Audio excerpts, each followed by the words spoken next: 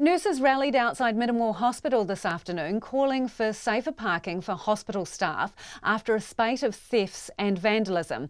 The nurses' organisation says some staff cars have been left unusable after attempted burglaries broke ignitions and steering wheels. And in May, a nurse was followed while she was walking alone to her car. Since then, County's Manukau District Health Board has put extra security measures in place, but the nurses' organisation says nurses still feel unsafe. Our reporter Annika Smith was at the picket. We're here outside the entrance of Middlemore Hospital, and we're joining a number of nurses who are picketing in protest, calling on the DHB for safer car parking conditions. Now, the nursing union says this has been an ongoing issue. They say measures taken by the county's Manukau District Health Board don't go far enough. That includes 2 extra security guards to escort staff to their cars at night and extra fencing and lighting. Now, joining us now, as part of the protest, we have Armin and Sella, who are both nurses here at Middlemore Hospital. Sella, can you tell us why you're protesting today? So I'm protesting today to make sure that we have adequate parking that's safe for our staff.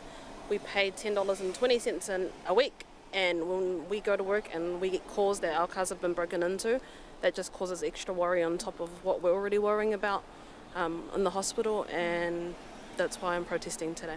What sort of experiences have some of the nurses had here?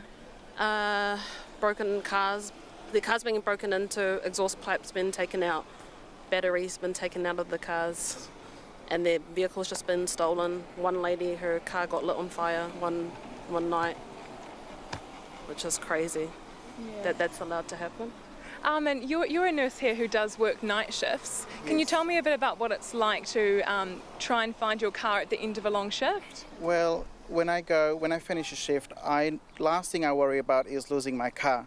So if my car's parked somewhere far and no one can monitor my car, how safe do I feel?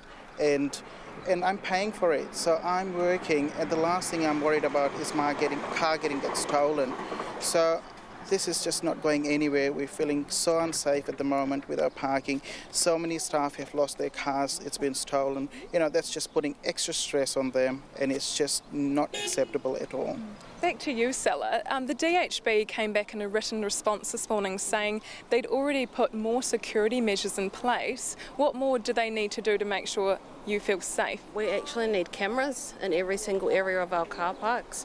These cameras are not monitored, the ones that we do have at the moment, and we need them monitored 24/7, not just when an accident happens, then they're going to go back and look at the footage.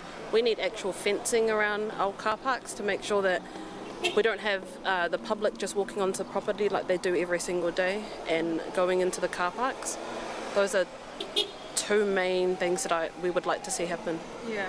In the DHB's response, they also said they were aware of anecdotal evidence of incidents happening, but that nurses weren't actually making formal complaints. What do you have to say to that? Well, I think nurses have been making complaints for years. It just hasn't been noticed or heard by the DHB until us making a bigger fuss about it now, and making this an issue that it's been going on. I've been here for like nearly 4 years, and this has been going on for that long.